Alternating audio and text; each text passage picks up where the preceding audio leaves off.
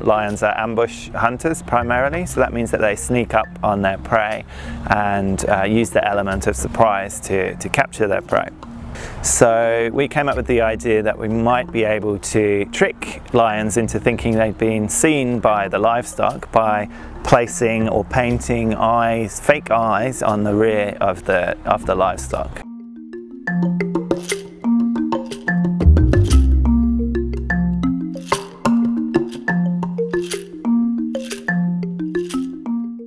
Ultimately, we found that cows that were painted with eye patterns were significantly more likely to survive than any other treatment. In fact, we had no eye painted cattle, no eye cows predated or killed during the entire 4-year study. Whereas 15 unpainted cows were killed and 4 cross-painted cows were killed.